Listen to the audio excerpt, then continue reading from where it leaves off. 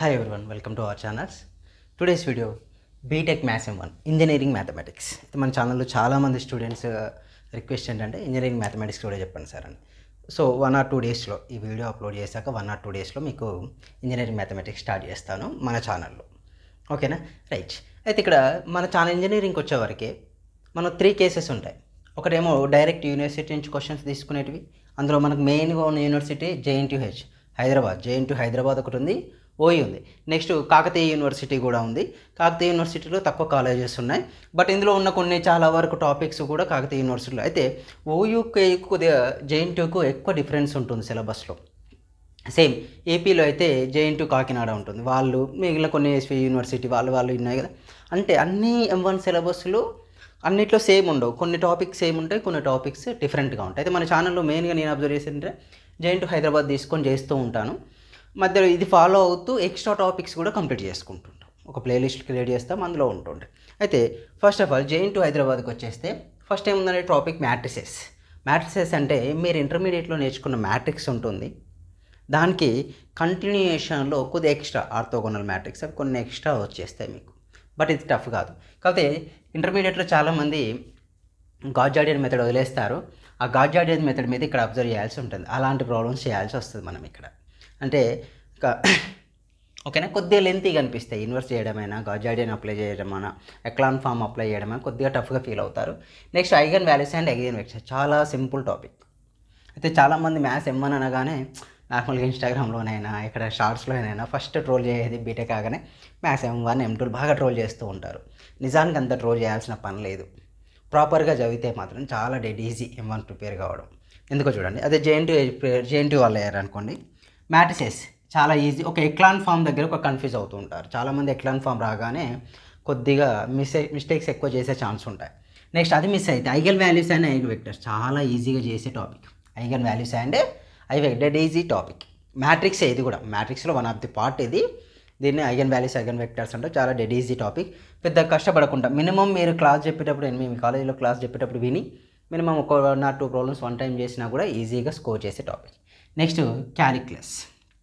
So ఈ క్యాలిక్యులస్లో sir మరి ఇక్కడ యూనిట్ 1 వేరుంది, ఇక్కడ వేరుంది కదా సార్ అంటే ఒకసారి చూడండి, నేను చెప్పేస్తా. ఆ డిఫరెన్స్ ఏంటంటే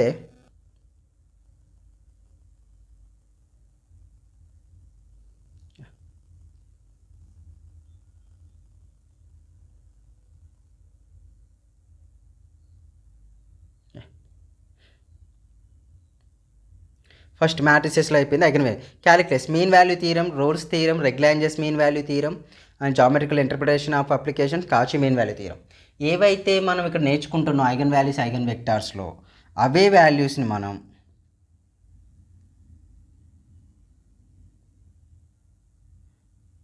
ఓయూలో కూడా నేర్చేసుకుంటాం. ఓయూలో కూడా క్యాలిక్యులస్ ఆఫ్ 1 వేరియబుల్ ఉంది కదండి. ఈ క్యాలిక్యులస్ నేర్చుకున్నది ఇక్కడ క్యాలిక్యులస్లో కూడా నేర్చుకుంటాం. అంటే పెద్ద చేంజ్ అవ్వండి. ఇక్కడ 3rd యూనిట్, అక్కడ 2nd unit. Next multi variable of calculus. Multi variable calls అంటే పార్షియల్ డిఫరెన్షియేషన్. మనం ఇంటర్మీడియట్లో ఫస్ట్ ఇయర్లో డిఫరెన్షియేషన్ నేర్చుకున్నాం. ఇక్కడికి వచ్చేవరకే పార్షియల్ డిఫరెన్షియేషన్. పార్షియల్ డిఫరెన్షియేషన్ చాలా ఈజీ టాపిక్.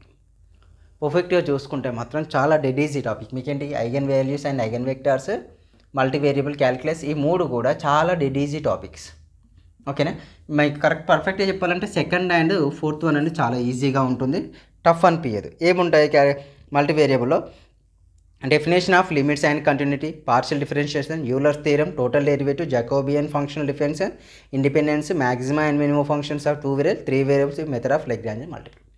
చాలా ఈజీ టాపిక్. పర్ఫెక్ట్గా మనకు డిఫరెన్షియేషన్ వచ్చి అవి అప్లై చేయడం వస్తే మాత్రం చాలా డెడ్ ఈజీ టాపిక్. దాని గురించి టెన్షన్ పడాల్సిన పని కూడా లేదు. చాలామంది ఫెయిల్ అవుతున్నాం అనే దానికంటే మనకు 5 యూనిట్లు ఉంటాయి.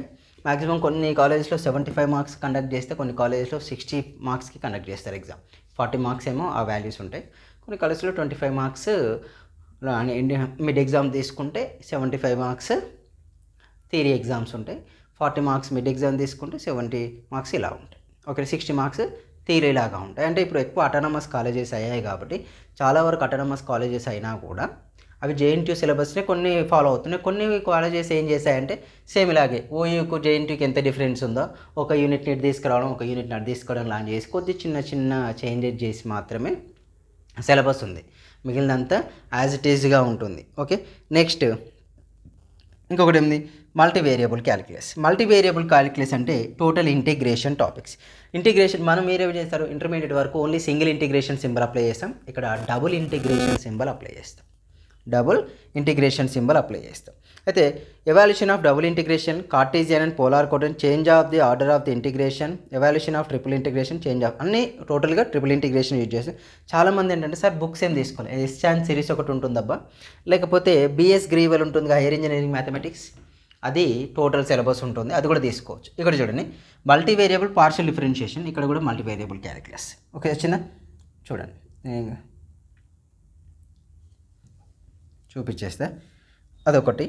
నెక్స్ట్ డిఫరెన్షియల్ ఈక్వేషన్ ఆఫ్ ఇవి మల్టీవేరియబుల్ క్యాలిక్యులస్ డిఫరెన్షియేషన్, ఇది సేమ్ ఉంటుంది. మల్టీవేరియబుల్ క్యాలిక్యులస్ ఇంటిగ్రేషన్ అంటే ఇక్కడ ఏంటి, ఓయూకును జేఎన్టీయూకు 3 యూనిట్లు సేమ్ ఉంటాయి, ఒక 2 యూనిట్స్ మాత్రం టోటల్ డిఫరెంట్. అయితే ఇక్కడ సీక్వెన్స్ సిరీస్ అని మరి వెక్టర్ క్యాలిక్యులస్ ఏంటంటే ఈ రెండు వచ్చేసి జేఎన్టీయూ వాళ్ళకి M2లో వస్తాయి, వీళ్ళకి మిస్ అయిన మ్యాట్రిసెస్ దగ్గర వెళ్తే వాళ్ళకు M2లో వస్తాయి, అంటే కొద్దిగా రివర్స్లో చేంజ్ చేసుకుంటాడు. అయితే కాకినాడ చూడండి, JNTUH కాకినాడ కూడా ఒకసారి చూస్తే differential equation of first order and first degree. ఓకేనా, ఫస్ట్ ఆర్డర్ ఫస్ట్ డిగ్రీ అంటే మీరు ఇంటర్మీడియట్లో సెకండ్ ఇయర్లో చేస్తారు కదా లాస్ట్ డిఫరెన్షియల్ ఈక్వేషన్, ఆ కంటిన్యూషనే ఇక్కడ వాళ్ళకి ఇచ్చారు, అది వాళ్ళ యూనిట్ 1 వాళ్ళకు. నెక్స్ట్ యూనిట్ 2లో పార్షియల్ డిఫరెన్షియేషన్, మనకు JNTUH వాళ్ళు పార్షియల్ డిఫరెన్షియేషన్ మల్టీవేరియబుల్ క్యాలిక్యులస్ అని వాళ్ళు అక్కడ యూనిట్ 2 ఇచ్చేసుకున్నారు కాకినాడ వల్ల. అంటే వాళ్ళ రిక్వైర్మెంట్ అంటే ఇప్పుడు చాలా వరకు యూనివర్సిటీస్ ఎక్కువ అయ్యాయి కాబట్టి అటానమస్ కాలేజెస్ ఎక్కువ వాళ్ళ సిలబస్ వాళ్ళు ఫ్రేమ్ చేసుకుంటూ ఉన్నారు చిన్న చిన్న చేంజెస్తో. ఓకే, మన ఛానల్ ఫాలో అయ్యే వాళ్ళు ఏంటంటే ఎవరైనా బీటెక్ వీడియోస్ చూసేవాళ్ళు టాపిక్ నేమ్ మీకున్న సిలబస్ షీట్లో టాపిక్ నేమ్ చూసి ఆ వీడియోస్ చూడండి సరిపోతుంది. అలా చేసుకోవడం వల్ల అది మీకు M1లో ఉన్న M2లో ఉన్న మీకు ఇక్కడ యూజ్ అవుతూ ఉంటుంది. Next first unit multiple of integrals, 5th unit multiple integrals. చూడండి ఇక్కడ కూడా ఉంది మల్టిపుల్ ఇంటిగ్రల్స్ ఉందా, మనకి ఇక్కడ ఓఈలో ఉంది, JNTUHలో ఉంది, ఎట్ ఏ టైం కాకినాడలో కూడా ఉంది. నెక్స్ట్ ఇవి టోటల్గా ఉన్నవి.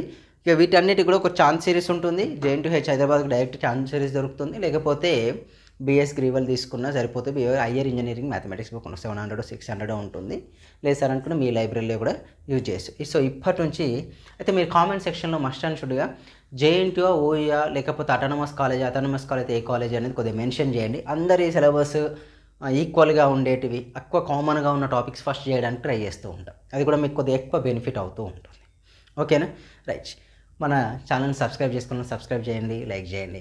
ఎట్ ఏ టైం మన ఛానల్కు ఆల్టర్నేటివ్గా యాప్ కూడా ఉంది నవీన్ రెడ్డి మ్యాథ్స్, అది కూడా డౌన్లోడ్ చేసుకోండి. అందులో కూడా ఏమైనా మెటీరియల్స్ ఉంటే పెడుతూ ఉంటాను, అవి మీకు యూజ్ అవుతూ ఉంటాయి. ఎట్ ఏ టైం మన ఇన్స్టాగ్రామ్ ఫాలో కానీ ఇన్స్టాగ్రామ్ అనేది Naveen Reddy, Telegram group Naveen Reddy maths. ఏమైనా న్యూస్ ఉన్నా కానీ ఏమైనా మెటీరియల్స్ లాంటివి ఉన్నా కూడా ఈ టెలిగ్రామ్లోనే మన యాప్లో పోస్ట్ చేస్తూ ఉంటాను. ఓకేనా, ఇన్ కేస్ కామెంట్ మాత్రం కన్ఫర్మ్ చేయండి, ఎవరు ఏ యూనివర్సిటీ కింద ఉన్న ఏ యూనివర్సిటీతో అఫిలియేటెడ్ అయి ఉన్నారో చూడండి. చూస్తే దాన్ని ఎక్కువ బట్టి ఆ సిలబస్ ఎక్కువ మనం కంప్లీట్ చేయడానికి స్కోప్ ఉంటుంది. ఓకేనా, నెక్స్ట్ ఓయూ అయినా JNTUH అయినా అటానమస్ అయినా కూడా అటానమస్ కాలేజ్ నేమ్, లేకపోతే JNTUH అయితే JNTUH as per a syllabus follow అవుతున్నా. ఆల్రెడీ కొన్ని కాలేజెస్లో బీటెక్ క్లాసెస్ స్టార్ట్ అయినాయి, కొన్ని కాలేజెస్ ఇంకా కాలేదు. మనం as soon as possible 1 or 2 డేస్లో మనం కూడా స్టార్ట్ చేస్తాం. అయితే నేను ఏమనుకుంటే JNTUH హైదరాబాద్ వాళ్ళు ఎక్కువ ఉంటారు కాబట్టి వాళ్ళు స్టార్ట్ చేస్తా. అయితే మిగిలిన ఓయూ అయినా కేయూ అయినా వెంకటేశ్వర యూనివర్సిటీ, నెక్స్ట్ ఏమైతే JNTUH కాకినాడ అయినా రిమైనింగ్ కొన్ని యూనివర్సిటీస్ ఉన్నాయి కదండి, ఆ యూనివర్సిటీస్ వాళ్ళు కూడా ప్రైవేట్ యూనివర్సిటీస్ కూడా చూసుకోవచ్చు. అందుకే మీరు కామెంట్ సెక్షన్లో మీరు ఏ కాలేజ్ ఏ యూనివర్సిటీకి ఎక్కువ మంది ఉన్నారో చూసి లేకపోతే పోల్ కూడా పెట్టేస్తా, అందులో కూడా పార్టిసిపేట్ చేయండి, దాన్ని బట్టి మనం మూవ్ అవ్వచ్చు. ఓకేనా, థ్యాంక్ యూ.